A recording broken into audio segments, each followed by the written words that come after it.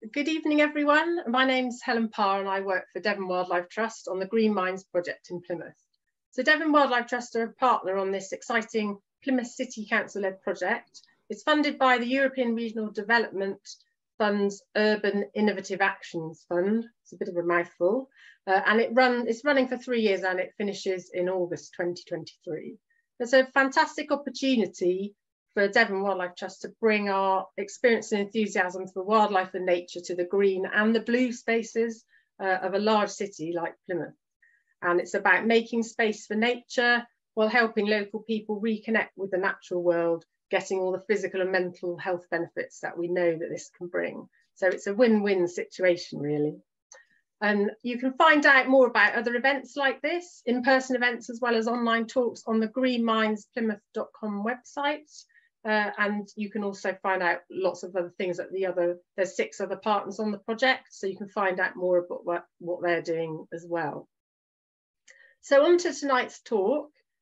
Tonight we're going to learn all about the incredible marine life of our beautiful coast around Plymouth. And our speaker tonight is Paul Naylor. Paul is a Devon-based marine biologist and underwater photographer with a passion for showing people what beautiful and fascinating animals live around the British coast, through articles, talks, films, social media and TV, as well as his book, Great British Marine Animals. And Paul's not content with all that. He's also his footage has appeared on the BBC's One Show, on Blue Planet UK, Countryfile and Autumn Watch. What a CV. And Paul is a great supporter of Devon Wildlife Trust and really helps us to raise the profile of marine life and the importance of caring for the ocean. So thank you very much, Paul, and over to you. Thanks very much. And I'll just admit that person. Yeah, I can admit people now. Okay. Yeah, don't worry about that. Screen optimised for video. Share.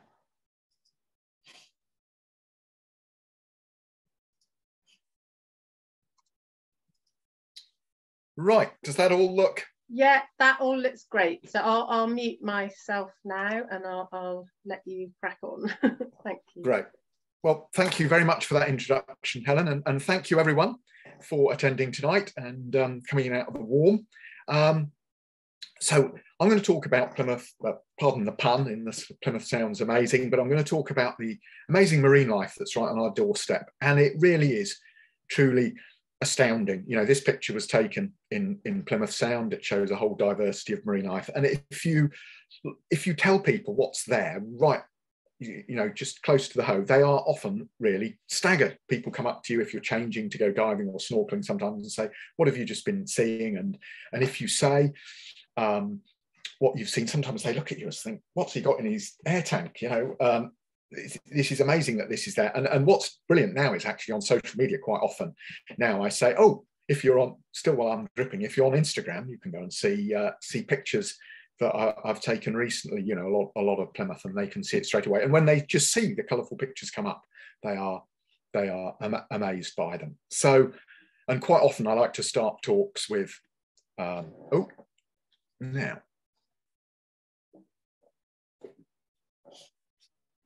sorry about this.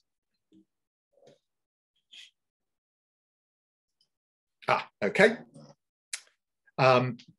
With some colourful pictures and say, you know, where are these taken? And they are all taken, all these colourful animals, all those photographs. It's not animals like that live, it's actually all those photographs were actually taken here, basically inside Plymouth Sound. So I'm really going to concentrate on animals that we get living locally, and hopefully as well, not just say, you know, show that they're colourful in the visual sense, but really introduce you to the lives of them and some of their intriguing habits and show why I think they're real characters.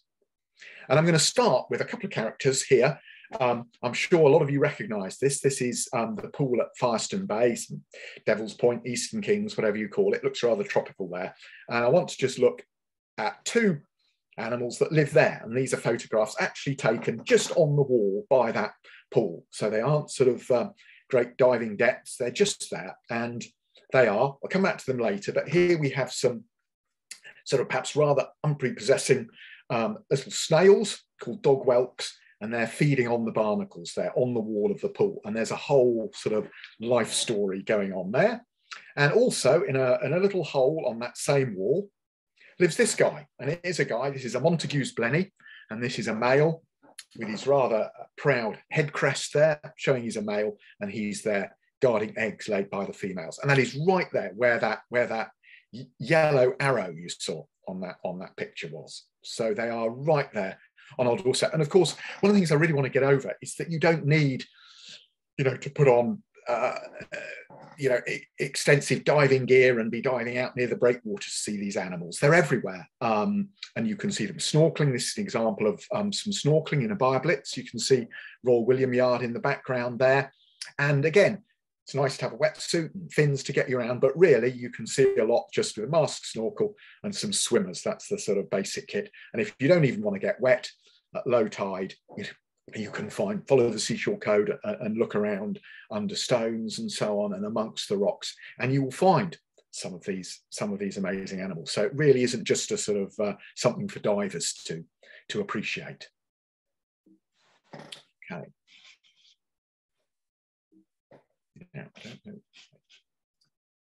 And one of the first animals that I want to get over that people tend to think, well, it doesn't do very much, is a barnacle. You see these sort of what look like white studs on the rocks. And I've even had people saying, I didn't know they were animals. I just thought they were a thing.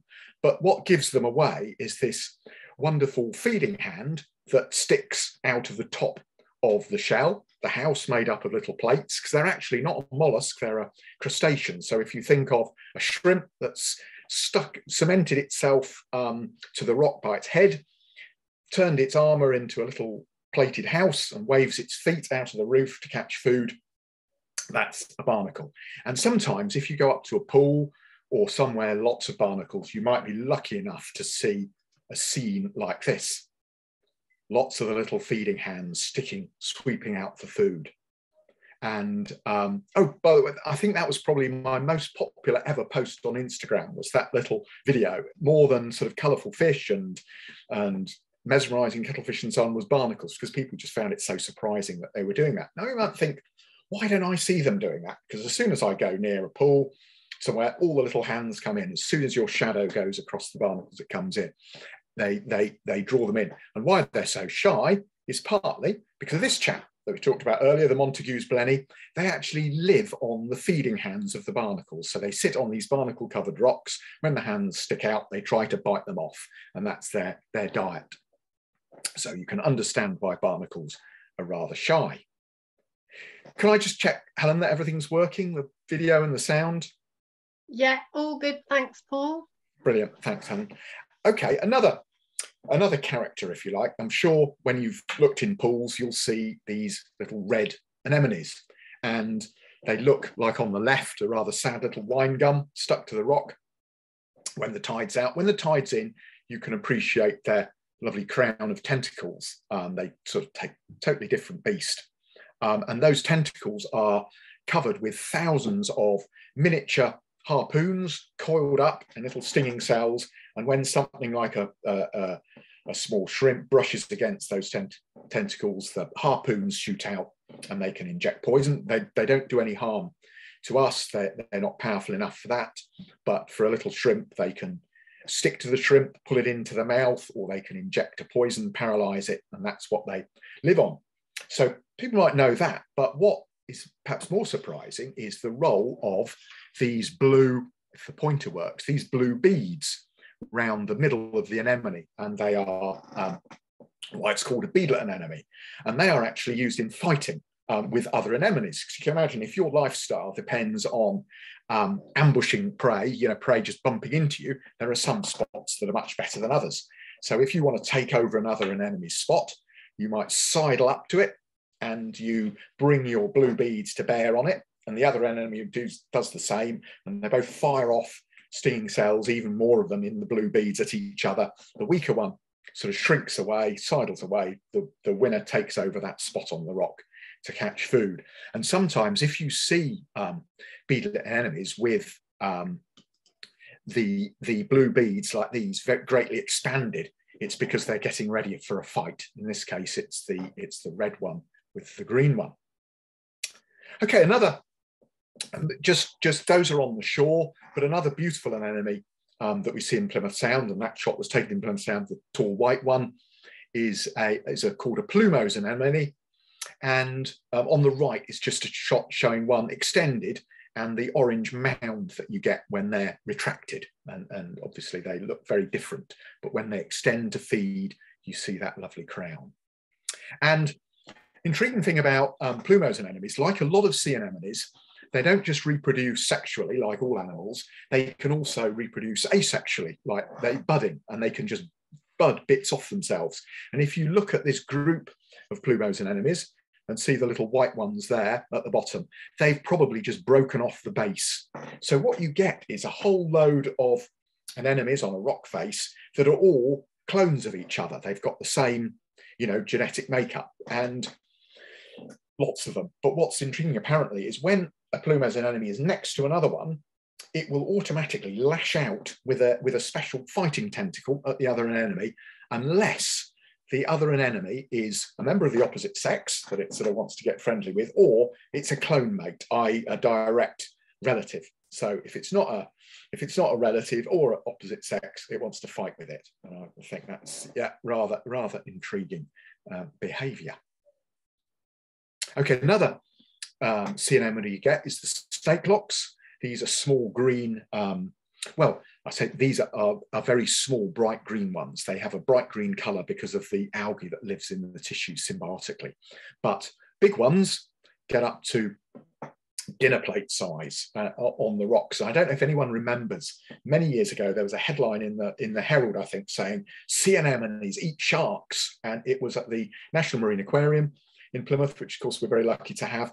And I think they were losing some of their baby cat sharks, so tiny little cat sharks, just a couple of inches long, were coming out, and they were going missing in the night, never to turn up again. And they found they were being eaten by these large snake locks and anemones. They blunder into the tentacles in the dark, perhaps, and not orientated as they'd only just hatched, and they were getting snaffled by the anemones, and that was the basis of that headline. But these snake locks and anemones might be able to eat little sharks, but they're no match for these guys. These are 3 grey sea slugs you can see on the left, crawling up to these snake locks and anemones, and they will obliterate them. The grey sea slug will eat the lot. You can see one in the process of doing it. This one down at the bottom, it's eaten all the tentacles. It's going to eat the base now. So most animals won't eat sea anemones because those stinging cells that catch prey are also good defence. But the sea slug doesn't mind. But not only does it not mind, it actually manages to ingest the stinging cells, sort of wrap them in a mucus, pass them through to these undischarged, untriggered, to these little white frills on its back, where they sit in sacs at the end. And when something comes and tries to eat the sea slug, like a fish, it gets a face full of second-hand stinging cells, second-hand weapons, which I just think is amazing, how that evolved, that use of the sea anemone weapons. And sometimes when you give sort of talks to school kids, you can say, does anyone eat wasps? Of course, can't eat wasps. You know what would happen? You get stung in the mouth. But imagine if you could eat wasps and end up with a wasp sting in your skin. And if someone tried to grab you, they'd get stung by the wasp skin. What a superpower that would be. And that's what these sea slugs are doing. Now, sea slugs are very interesting, or nudibranchs, a group of them, a subgroup of them are referred to, very interesting. And you might be intrigued to know that Plymouth Sound is a real hotspot for nudibranchs in the UK. A lot of people, a lot of divers get very passionate about these tiny, colourful animals, and Plymouth Sound is one of the hotspots. And all those 3 exotic, they're very small, those 3 sea slugs, but they're all those shots were taken in Plymouth Sound. And why it is, because when the tide rushes in through the sunken river valley that makes up the shipping channel through Plymouth Sound, it brings in lots of plankton food, and there are lots of animals like sponges and hydroids, static animals that feed on this plankton, and the sea slugs prey on those animals. So the whole of Plymouth Sound is a sort of massive smorgasbord for sea slugs, and that's why it's such a popular spot for them. Okay, right. So everyone knows sea slugs are colourful and interesting, but limpets, perhaps they're a bit more You know, humdrum, people see them clamped to the rocks, think they don't do anything, but they do. Very fascinating animals. And one of the things they do is they wander around at high tide when the sea covers them, and they graze on the rocks. They graze algae on the rocks. And you only need to look at pictures from somewhere like that was badly affected by the Torrey Canyon oil spill. The people who might remember that, where the limpets were killed off more by the detergents than the oil. But you see these beaches just choked with seaweed, totally inaccessible because the limpets weren't there to graze. And when they go off to graze, they come home to a home scar on the rocks. And these circles on the rocks here, and even clearer here, are the home scars of limpets, where they've ground their shell against the rock to make a perfect fit on the rock so they can keep the water inside them at low tide. And they get back there and they navigate by laying out, mainly, they have backup methods, but they mainly navigate back to the home scar by leaving a little trail of slime across the rocks. And you might think, oh, but when all the trails cross, how do they know which is their trail? Well, they've thought of that.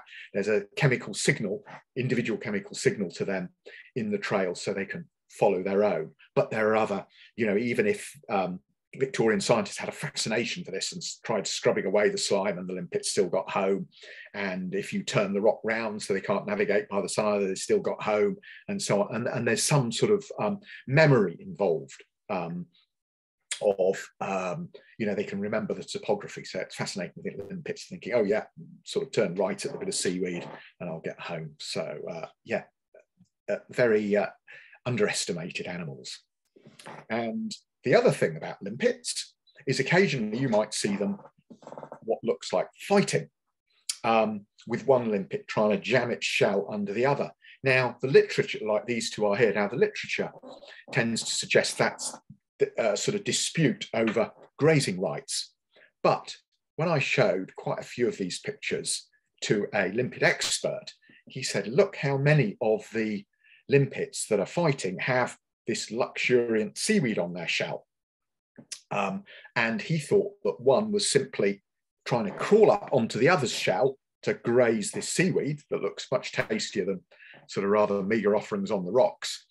And the other one doesn't like it and is trying to get rid of it. And you think, well, it can't feed on its own seaweed, so why is it trying to stop its mate doing so? Isn't that rather selfish? But what it is that the limpet has instinctive, great dislike of another snail-like animal crawling up onto it, because it might be not another limpet after a free snack, but a dog whelk, like the one on the left. That was the small sea snail we saw at the Firestone pool there, grazing on the limpets. Sorry, preying on the limpets. Oh, sorry, on the barnacles. They don't just prey on barnacles, they can eat limpets as well. And they do that by drilling a hole. And here we have a washed up limpet shell with a hole, which is a telltale sign of dog whelk attack. It drills a hole, the dog whelk. It might even take a couple of days to drill through a thick limpet shell, sits there and drills. And eventually when it gets through, it pumps in a poison and an enzyme and an anesthetic as well. Numbs the kindly parasitizes the limpet, and then it turns its inside into soup and sucks it out. And that's why limpets, you can see, don't like a snail crawling up on their shell. But I do like this other limpet shell, which shows where dog whelks have started quite a few attacks. It did get through eventually. They did get through eventually, but the limpets managed to shake the other attacking dog whelks off. Okay, so everything's still going okay, Helen, on the video and stuff? Yeah, all good. Brilliant, thank you. And there we have a dog whelk preying on barnacles. And also you can see where you have mussels, you will see a dog whelk drill hole in mussels. And you might think of mussels as being defenseless against dog whelks, but they can actually throw out their byssus threads, which makes up sort of the beard when you eat them, what people call the beard when you eat them. And if enough of those threads stick to the dog whelk and when they tighten, they'll turn the dog whelk over and kill it. But of course, dog whelks have evolved not to prey on mussels in the middle of the mussel bed, but on the outside. So you don't find many dog whelks that are affected like that. And just to say, I mean, these dog whelks that we started off at Firestone Pool are fascinating animals, partly because they lay these egg capsules, you can see there, and those egg capsules hatch into miniature dog whelks rather than hatching into a larvae that drifts in the plankton. And what that means is you get local evolution and you get different shell shapes evolving on different shores.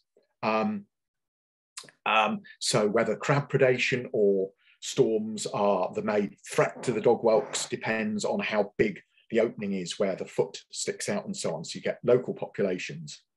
And just the other thing to mention is that at one time, dog whelks were very badly affected by tributyl tin, which is used in anti-fouling paint on boats. And that's now been restricted, banned for most uses. And it meant in somewhere like Plymouth Sound, where there was a lot of boats, the dog whelks were really badly affected. And of course, because they're important predators, that had a big impact on the ecosystem.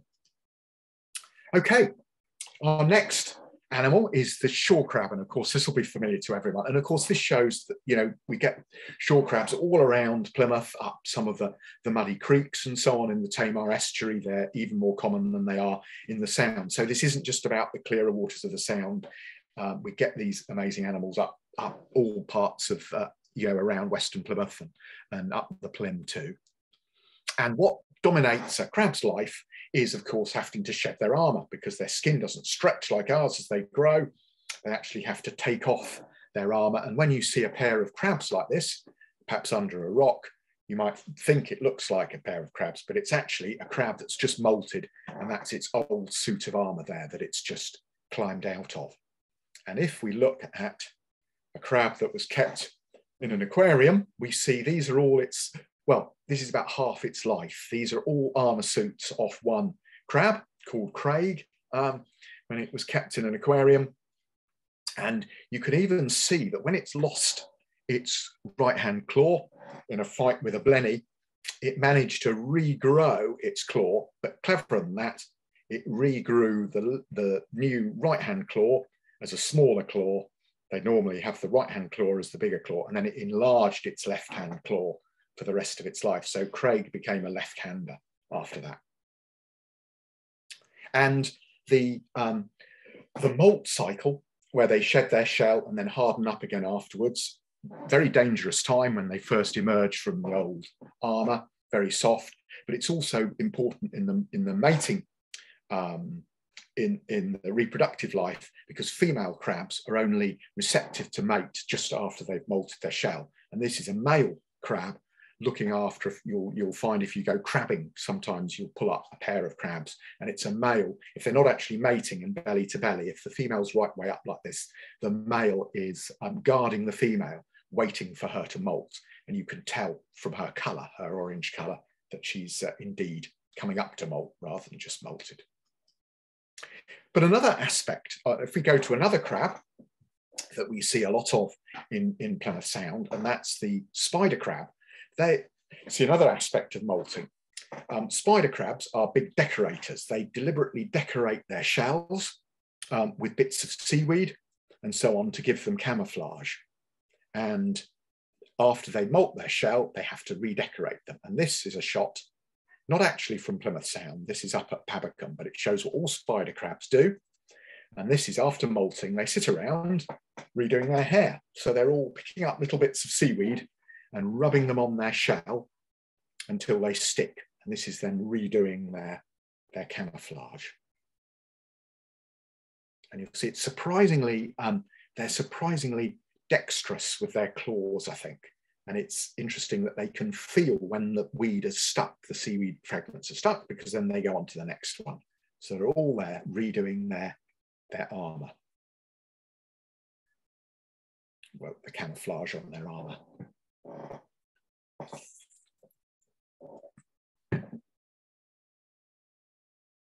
Okay, so I should move on. And just in case you're wondering what the seaweed sticks to, it isn't the big spines on the back of the spider crab.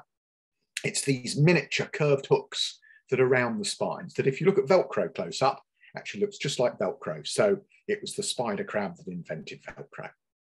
Another partnership, or another way of camouflaging, is done by these spider crabs, and these are really common in Plymouth Sound. They live amongst these snake locks and anemones often. There's some sort of relationship between the spider crab and the snake locks and anemones. And you can see these little blobs on the spider crab are where it's torn off pieces of sponge and attached them to its shell for camouflage. And the sponge grows and forms a complete coat. And these are two spider crabs, so these small spider crabs, not the big spiny spider crab, living with a snake locks anemone, and both of them have lovely smooth sponge coats, which is where the little blobs of sponge they've torn off have grown into a coat. Just another partnership between a crab and an anemone is even closer. Those spider crabs live with snake locks and anemone. Are these two anemone hermit crabs? This is again a pair. This shot was taken just off the waterfront by the Hoe there, and this shows this very aptly named cloak anemone that lives on the hermit crab. It protects the hermit crab with its stinging cells, and actually frees the hermit crab from needing to change shell, change the mollusk shell it lives in, because it grows a sort of hard porch on the front of the shell, and obviously it benefits from bits of scraps of food from the hermit crab. It gets carried around lots of interesting places, and also people have observed hermit crabs actually deliberately feeding their anemone, giving it bits of food. Okay, now we're going to go on to another animal that doesn't need sort of to attach bits of seaweed or carry around an anemone for camouflage or defense. It does it all itself, and we sometimes see signs of them, washed up on beaches in the Sound. And this is, of course, a cuttlebone, the remnant of this amazing animal, the cuttlefish, which is actually related to creatures like the limpets, but it's sort of taken the basic body plan, turned that muscular foot into a sophisticated set of arms and tentacles. It's got amazing vision. It's very intelligent. They're rated as sort of as intelligent as rats or kittens, some people say. And they've even shown in recent experiments that they have this ability to, it's called by psychologists, sort of withstand instant gratification, in that they're intelligent enough to know, for instance, in a test, that if they don't go for the first sweet, when people do it with children, and they'll get two later, and they can do the same with prawns. So they've sort of, they've got that capacity that people don't get, for a few years into childhood. They really are amazing animals. And they are, but perhaps they're most famous for colour change. And I hope you can see that small cuttlefish nearly takes up the screen, but it's matched the background perfectly with these stripes and so on, and spots. And that photograph was taken again right in front of the waterfront restaurant down on the Hoe, on a Plymouth Sound Biblets. And this is just to show another reaction that a cuttlefish does, where it raises two of its arms and approach. It doesn't back off, it just raises two of its arms. And that is a signal. Divers sometimes joke, that they're giving them the V sign, but it's actually called a flamboyant display, and it's showing the potential predator, I've seen you. If you chase after me, I know you're there. You're just going to waste your effort because I know you're there. I might even, bite you. It might even damage you. So just don't bother. That's a signal they send. Okay, so now I'm going to move on to the fish of Plymouth Sound.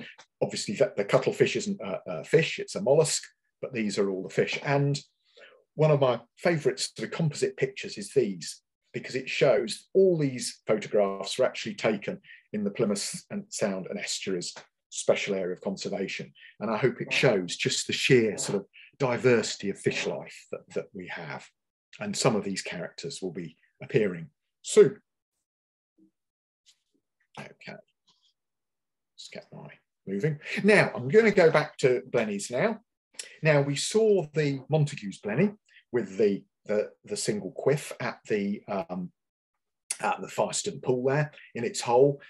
The so-called common blenny, or more often called a shanny on the left, is very much the most common blenny in pools. So 9 times out of 10, if you look in a rock pool and see a little greeny brown fish dart away, that will be a shanny or a common blenny. And then we have the tompot blenny, which is also very common in Plymouth Sound, but it tends to live just a little bit further from the shore. You might see it in pools on very low tides, but generally it lives just below the shore, and you need to snorkel or dive and shine your torch into the crevices, and there you will see the tompot blenny with this very fine pair of red head tentacles that are ultra distinctive. And just a little bit about the basic life of a blenny. This is common to all the blennies, but this is a tompot blenny at the top. He will guard his crevice fiercely, even against animals like velvet swimming crabs that people think are very feisty, you know, with their red eyes, and they'll nip you, but you wait until you see one confronted by a tompot blenny that wants it out of its territory. There's no match. So it's a male that guards the territory, and he then invites females in. This is a female that he's snuggling up to here as she lays her eggs. She will lay eggs with several different males. Males will invite several different females in. It's sort of quite easygoing society both ways. But even though each male and female will mate with multiple partners, they are choosy about who they mate with, and that's why their social life is very complex. Anyway, the male then guards this raft of eggs laid by, that we can see here. If you look really close up, you can see it's made up of lots of tiny little dots. And he will guard those eggs until they hatch into planktonic blennies. And by the way, that was one shot not taken in the wild. That was taken kindly at the National Marine Aquarium, where they can raise blennies from the eggs. Okay. Now, what I find so fascinating about tompot blennies is that you can recognise individuals from their markings, and hopefully you can see a good place to observe the markings is close to a fixed point like the eye, and you can see all those blennies at the top, very characteristic markings. And so when you take a close-up photograph of one guarding his eggs in a crevice, that is a his, you know who it is, an individual. And on a patch of reef, this is actually out at Wembury Bay, but as I say, very common in Plymouth Sound. So on this small patch of reef, we recognised lots of individual blennies over the last few years in this study we've been doing. Now, it sounds probably rather whimsical, identifying individual fish and giving them names and so on, which we do, as well as the numbers for the scientific work, but the names sort of make them easier to identify with, and it's great for engagement and so on.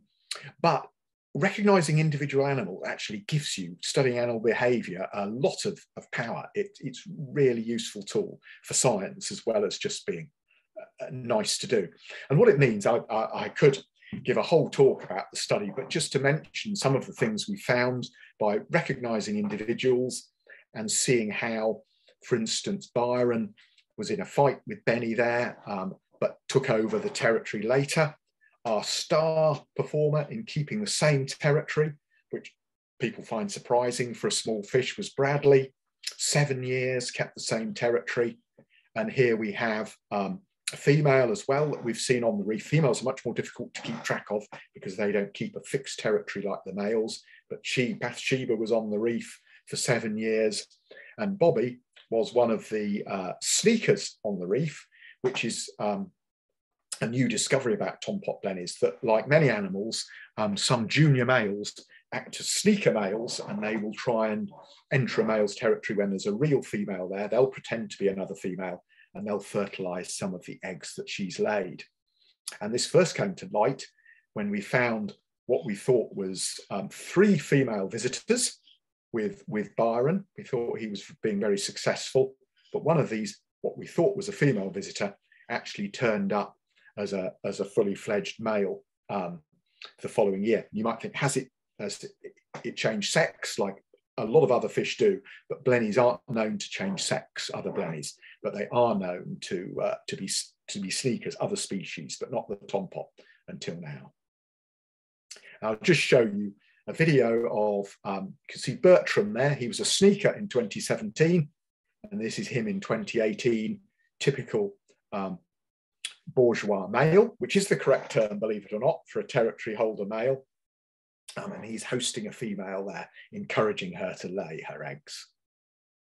And this, another video just shows typical Tompot blenny behavior. They're small fish, but this is Brett, and he's right up to the camera. This was with a wide angle lens, and he's biting off bits of seaweed, spitting them out.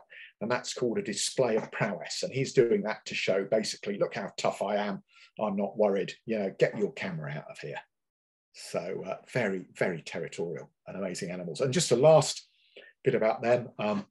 When Teresa, my partner, did a children's book about the life of one of these blennies, she had the, one would say, rather crazy idea of taking one of the first books we printed down to show the real fish, Benny, and here he is coming out to look at his book.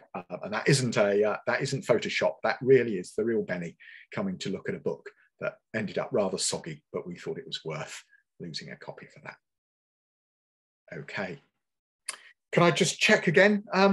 Helen, everything's working? Yeah, all wonderful, thanks. Brilliant, thank you.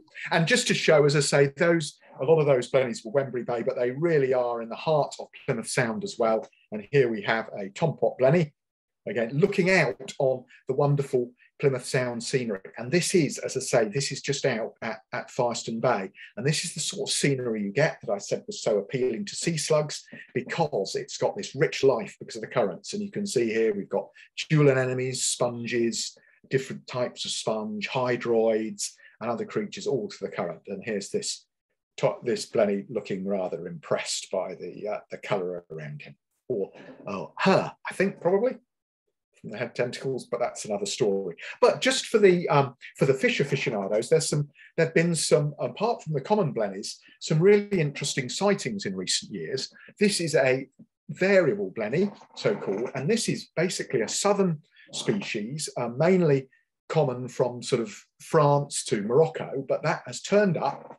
This was in 2008 and was about the second photograph ever taken of variable blenny in Plymouth Sound, but they're now common. They live in Plymouth Sound, they reproduce in Plymouth Sound. This is one of the youngsters in amongst the typical sound sponges, and this is a male, almost black in colour, guarding his territory.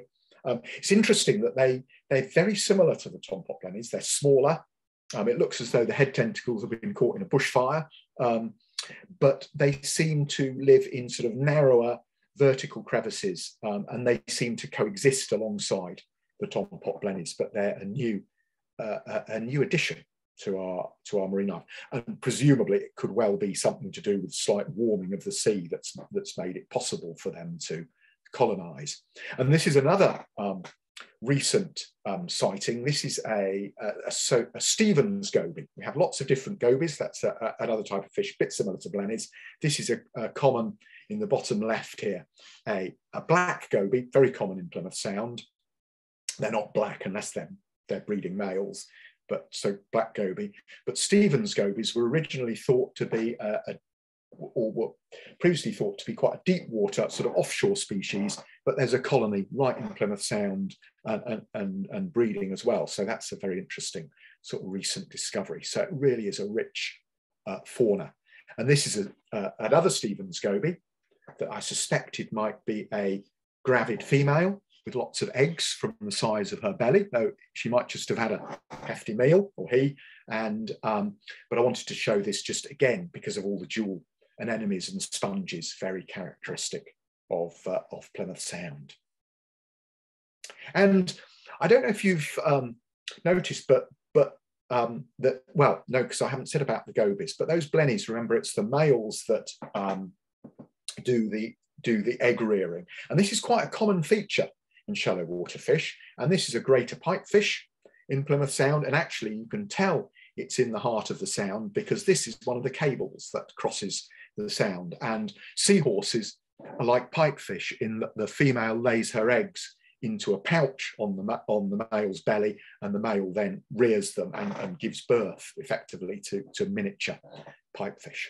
So as I say, this theme of of the male doing most of the rearing, carries on as well into the wrasse. And this is one of my very favourite animals. And really, it's, if you went snorkeling anywhere around Plymouth Sound, one of the first fish you might see is one of these little cork-wing wrasse. Now, you probably see one of the drabber coloured youngsters first, but you might also see one of these very brightly coloured ones. And this is a male in his breeding colours, and he builds nests.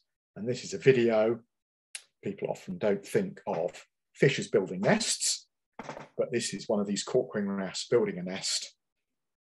And they don't just, they use bits of seaweed shaped into a sort of mass in a crevice. And here he is picking up bits of weed, ramming them in. And they don't just use any old bits of seaweed. It was pioneering work done by a scientist actually at the Marine Biological Association in Plymouth, Jeff Potts, back in the 70s, that showed they select different types of seaweed for different parts of the nest. Crusty bits of weed for the outside that actually continue to grow and knit the outside of the nest together, softer bits for the females to come and lay their eggs. And here he is dragging a big bit back. And one of the reasons I like this video actually is because when we showed it at one sort of wildlife event, someone complained that we were showing tropical fish video at an event that should be about local wildlife. And when I said, no, this is taken at a beach just down the road, they were absolutely astounded. And so that's the male cork-wing wrasse.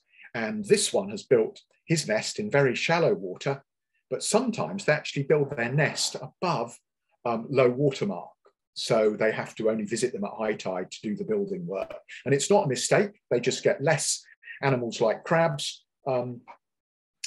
attacking the nest, but they get more, you know, it's a trade-off. There's more danger from sort of desiccation and so on. You can see it's Wembury here. That's the mewstone in the background. And this is the nest. That pink weed has been bleached. So it's rather difficult to make out, but that's one of these nests. But they offset the desiccation risk by always building them in crevices that face north out of the sun so they don't dry out as much.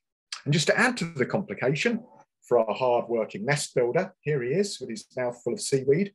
These are all females, but are they? They look just like females. They're drabber coloured and they have this blue egg-laying papilla, which is a signal to the male that they're ready to lay eggs. But about 9 out of 10 males are his colour, unconscious nest builders. About 1 in 10 actually mimic females. So any of these supposed females could actually be a sneaker male that disguises himself and goes into a nest to fertilise some of the females' eggs. So just there's so much complexity in these animals' lives. So we're finding out more all the time. And do we have sharks in Plymouth Sound? Yes, we do. So apart from occasional visits of wonderful animals like basking sharks, we have the small cat sharks, previously called dogfish, but cat shark, you know, is an accurate name because they really are sharks. Dogfish should be used sort of for deeper water animals, really. And they lay their eggs. This is one attached to seaweed, wrapped round with the tendrils wrapped around a piece of seaweed to tie the egg on. Now, I'm not sure how many nurse hounds, oh, sorry, just say this. This is a shot. Again, you can see it's Plymouth Sound from the sponges. This is a group of 4 female cat sharks together. And this is them refuging. This is where females bunch together for safety from the males because they keep apart from the males at all but mating time because the males are so aggressive. And this has been used in quite a few sort of shark textbooks, this shot and so on, because it's Plymouth Sound has such good examples of these small shark refuges. And just mention their bigger relative, the nurse hound. As I say, they probably get them in Plymouth Sound, though they're much more enigmatic and more difficult to see, slightly bigger. And I found by accident, this one again was out near Wembury, that when I took these close-up photographs and looked at the eyes to check for whether it was this species or the small spotted cat shark, I accidentally discovered that the identical pattern was the same on both photographs. So it's actually the same individual nurse hound taken several months apart. So these animals are territorial And just to mention a wonderful study being done out at Wembury Point by a guy called John Hepburn in combination with the Shark Trust, which is looking at this basically a nurse hound nursery where the nurse hounds come into shallow water and lay their eggs. And this patch has been known about for sort of 100 years apparently.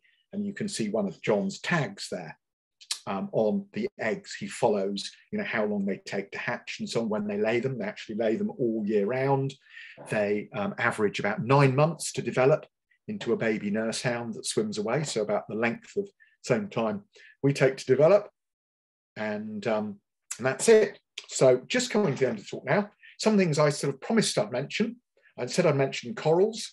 I talked about corals in the intro blurb. We do have corals like these lovely dead man's fingers in Plymouth Sound. Haven't covered them. Haven't covered lots of the amazing habitats we have, but we do have seagrass, which is, as you probably know, a very special habitat, both in terms of biodiversity and sort of carbon capture, and lots of stabilising the seabed. Lots of seagrass in Plymouth Sound. But above all, as I say, this wonderful diversity. And again, tompot blenny, but surrounded by sponges, a spiny starfish here. Haven't had time to mention all the starfish we have, and all sorts of other creatures. So hopefully, in future, when you see, a whole range of animals like this, you'll know that they were, you'll believe when you hear that they were all taken. All those shots were taken in Plymouth Sound. So I'll obviously be open to any questions. Just if I could end with a few plugs, a big thank you to you all for listening. Most importantly, please support campaigns, like the Wildlife Trust campaign for better protection for marine areas.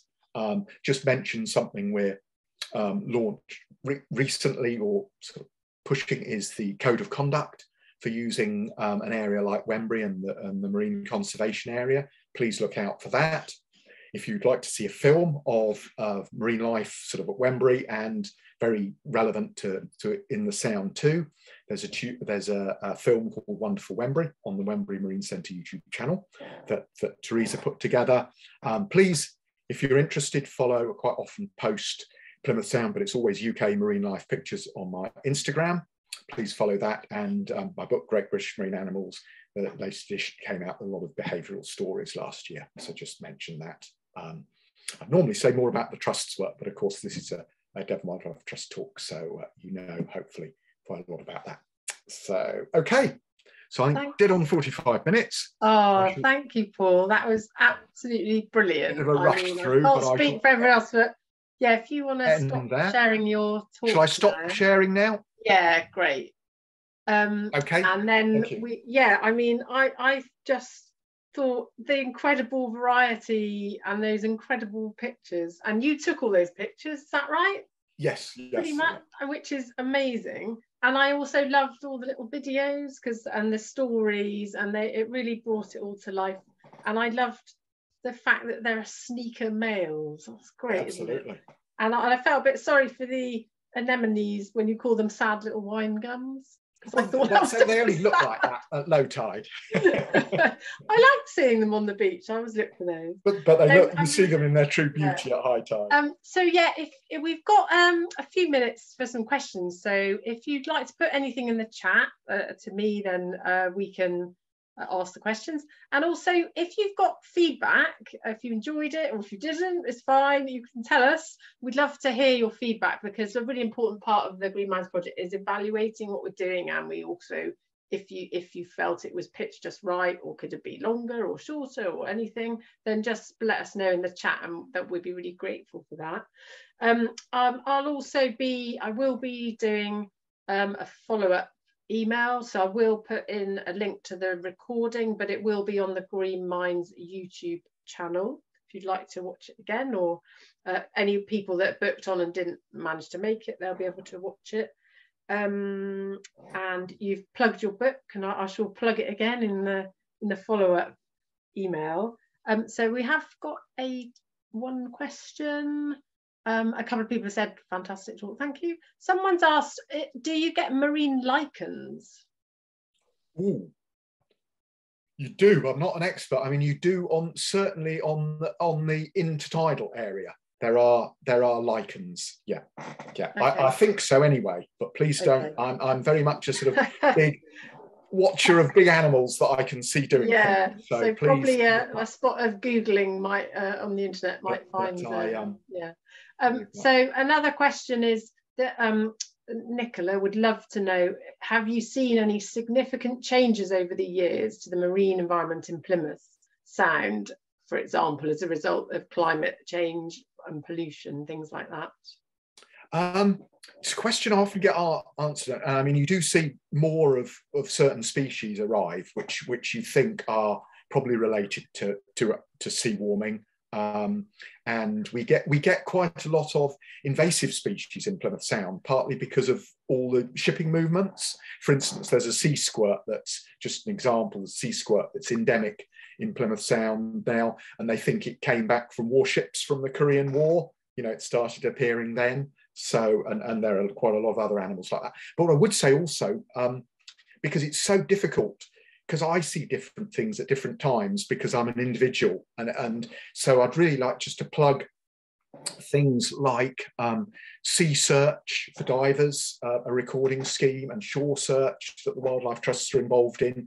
And there are lots of citizen science projects that collect sort of long-term data, and they are so powerful because they aren't just one individual, because I sort of see different things when I go looking for them. So it can be really misleading. But when you get a proper recording scheme with citizen science, you get really powerful data that can be used. So really like to give a plug for, you know, if you're interested in things like that, please look out for those things. You know, and we're so lucky to have so much marine science going on in Plymouth. You know, there's the Marine Biological Association, Plymouth Marine Labs, Plymouth Marine Laboratory, the university, and they're getting more and more involved with citizen science that people can join.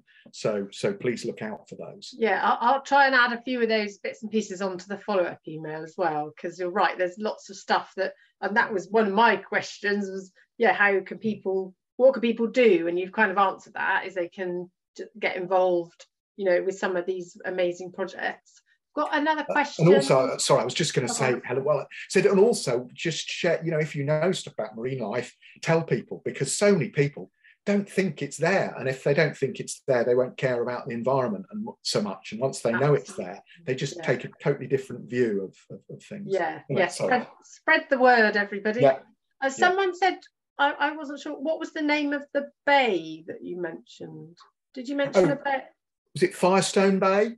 Firestone Bay, yes. People call it different. It's the bay where that swimming pool was that I showed. It's by the Artillery Tower restaurant. It's sort of just Hoe side of Devil's Point. Okay. And people call it different things. They even call it Devil's Point. Well, it's not actually Devil's Point. They call it Eastern Kings, Firestone Bay, and so on. But it's by that pool. Cool. And there's just a question, and I know the Wildlife Trust had a little campaign about this a few years ago.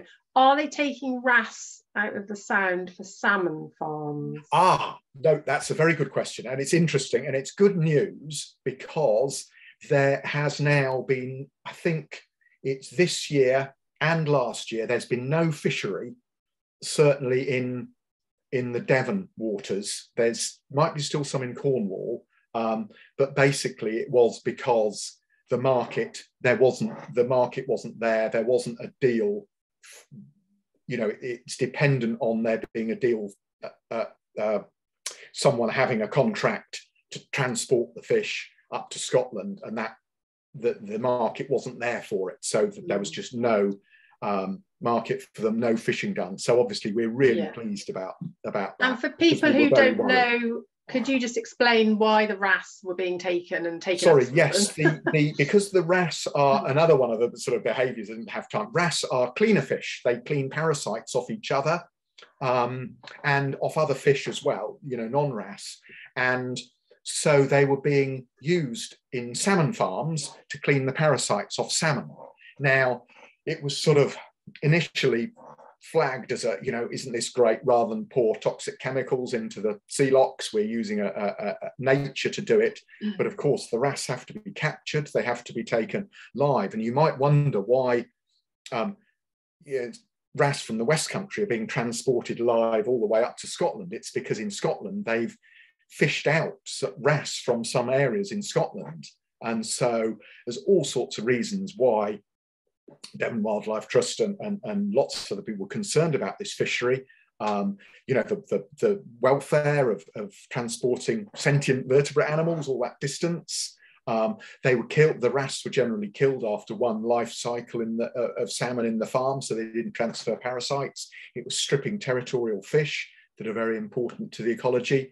So there was a campaign, say, by Devon Wildlife Trust, and to credit to them, the fishing authority did put restrictions on the fishery very quickly, which they hadn't done in Scotland, hence the problem in Scotland. But still, we were still delighted to see that, for now anyway, touch wood, the fishery closing. Oh, thank you. And then just as we head towards 7 o'clock and our end, there's just someone asking, this is quite a good question, I'd like to know the answer to this, and I'm worried it might be no. Do they do any glass-bottomed boat trips around the Sound? Do you know? No, that's not that I'm aware of. They do in other places around the UK and obviously abroad as well. That'd be interesting. I mean, it's obviously very dependent on water clarity and tides, but we could do it. It could be done. Perhaps as part of the National Marine Park, that would be a good way of spreading the word on marine life. Oh, I've just quickly got a few questions. You give a really quick answer. Are there seahorses in the seagrass? They have been seen, yes. Yeah, okay, that's good. Two people asked that, so that's answered that. Are there any creatures we should avoid because they're dangerous to humans? One that springs to mind to me is things like weaverfish and sea urchins. Yeah, our sea urchins generally here aren't bad, but yes, if you're best to wear beach shoes on a sandy beach in the summer, because there could be weaverfish. Yeah, especially on a hot day, I think. At low tide is more risky. Sorry, yes. Yeah. And then, some jellyfish as well. Look on some of the websites for which are more nasty jellyfish stings. Okay, and how much do microplastics affect marine creatures? And could this lead to... Yeah, go on. We suspect quite a lot in terms of concentrating toxin, but just to say, some of the sort of world-leading work on microplastics is being done at Plymouth University by a guy called Richard Thompson and his team. I think I've got the name right. Yeah, so they might have some information on that available if people are interested. Yeah, definitely. And another thing which I had as a question actually from Michael, is human recreational activities having a negative effect? So for example, disturbance to birds, but also maybe marine life from things like waterboarders, jet skis, kayaking and boats like you mentioned. I suppose there's a balance. People are using the coast more and perhaps appreciating it more, but what's your view on that? Well, they can do. I think it's and those are great ways to be and enjoy the environment. But it's treating marine life with respect. Keeping clear where birds are nesting, so not disturb them. Particularly with seals, it's easy to get close to seals, but you can really disturb them, particularly all the time, really. And if you see, there are some good available now. You'll see some posters up on how to treat seals with respect. Keep your distance, make sure they don't, if once they start seeing you and moving away, you've disturbed them and you could interrupt their lives. They could even damage themselves on the rocks as they move away. But there is quite a lot of information. If you Google people like the Cornwall SEAL team and Wildlife Trust, you'll find some good advice on how to watch wildlife without disturbing them. Great. Oh, that's great advice. Okay. Well, thank you. I think we'll end now because we've just run it slightly over. But I mean, I could have seen hundreds more pictures of your pictures and listened to you talking about it. It was brilliant. So thank you so much. And we hope you've enjoyed that. And as I say, we'll do some follow-up and perhaps we'll see people at some future events. So I'm just going to stop the recording now.